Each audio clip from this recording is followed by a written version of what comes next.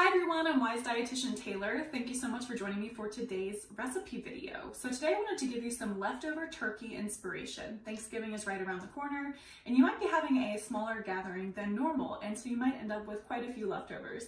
So today's recipe is a slow cooker teriyaki turkey recipe. And so this recipe is very easy to do, and we're going to go ahead and get started. So in my slow cooker insert here, I'm going to add in 3 cloves of minced garlic. Then I have some medium carrots, 2 medium carrots that I have peeled and also thinly sliced.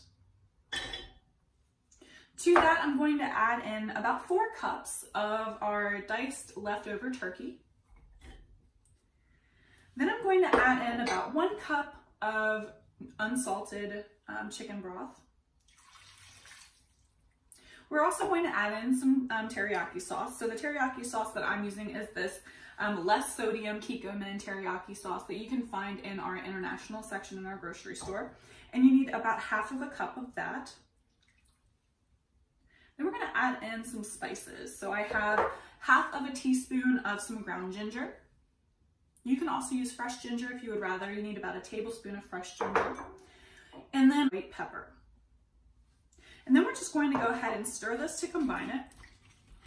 And then it's time to go ahead and let this cook in the slow cooker. So this can cook on high for 3 to 4 hours or on low for 6 to 8 hours.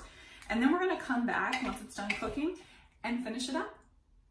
All right, so I cooked mine for 3 hours on high, and regardless of whether you cook this on high or low, in the last 20 minutes, you wanna stir in 1.5 cups of either fresh pineapple or canned pineapple that you've drained. So that's gonna give it a nice level of sweetness and some good flavor in there. And so to serve, I went ahead and I prepared some instant brown rice here.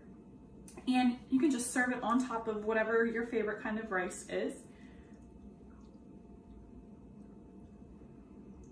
And then also you can top it with a little bit of extra sauce there and some green onions.